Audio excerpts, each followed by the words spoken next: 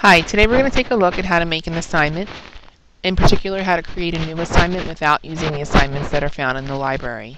So we're going to start from scratch and create a new assignment. And when I do that, I need to add questions. You'll see that it gives me the option of adding questions from my library, but that's not what I want to do. I want to go ahead over here to create question to start from scratch. And I'm able to look through all the technology enhanced types of questions that are available on the PARCC test.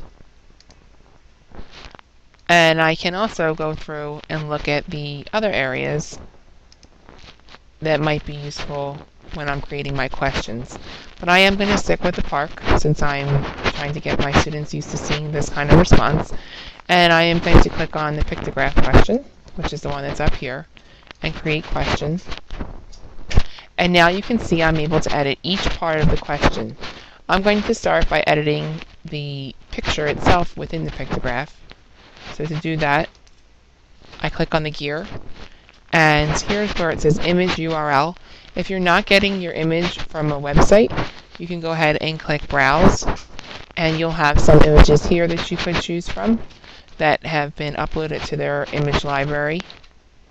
Or you could upload your own picture by clicking right here where it says add image. Now you have the option to search Flickr for free photos that are available for Creative Commons, which means anybody can use them. So if I click on dog and I do a search, I can scroll through till I find a picture I might be able to use in my pictograph. So if I wanted this one, I could just click add image, click done, and you'll see that my dollars now have turned to dogs.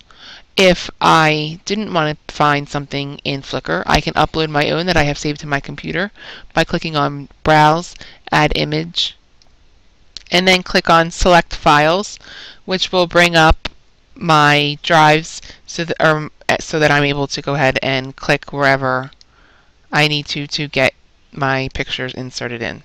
So I'm going to go ahead and stick with the dogs. And you'll see right in here I'm able to change my labels, change the value or how many dogs would show up. I do want to enable drag for all of them. And here's where I can change my Y and X axis. And once I'm happy with that and I click done, I can go ahead and edit the question right here. And I can go ahead and edit the text right here. So now that I'm talking about dogs, obviously my question needs to be relevant to the image that I chose for my pictograph. So once I have my question in here, how many dogs, click OK, you'll see that change. And I can go ahead and name my questions however way is working for you, and go ahead and click Save. And once you click Save, that question will show up on this assignment. So I can go ahead and close out, and you'll see that I'm on that initial assignment, and here is question number 1, which I just created. So I would continue this process of adding questions and creating the questions, picking the kind that I want, and it will go ahead and be added to my assessment that I'm creating from scratch.